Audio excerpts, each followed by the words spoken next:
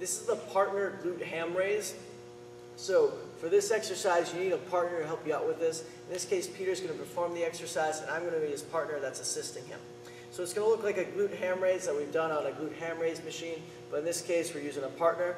So what we're going to do here is I'm going to hold Peter's ankles down as he does the glute ham raise. So I'm going to pin his ankles down here, and he's going to try to maintain a straight line between his knees, hips, and shoulders as he leans forward.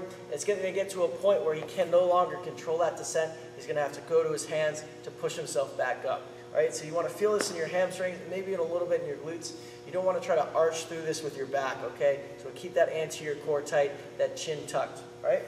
So I'm holding his ankles down here. Now Peter's going to lower himself slowly forward, keeping that straight line as best he can, resisting that fall with gravity, then pressing himself back up when he can no longer do so. All right, so we want to make sure we're going down at a controlled, slow pace. Good, just like this, fighting every inch, then eventually pressing yourself back up here. So common mistakes we'll see here, people that go forward with their torso but not with their hips. So we'll see a bad rep here. Leave the hips back as the torso comes forward. There you go. Losing it there. You can tell that's really not what we're looking for. It decreases the difficulty of the exercise when you do it that way.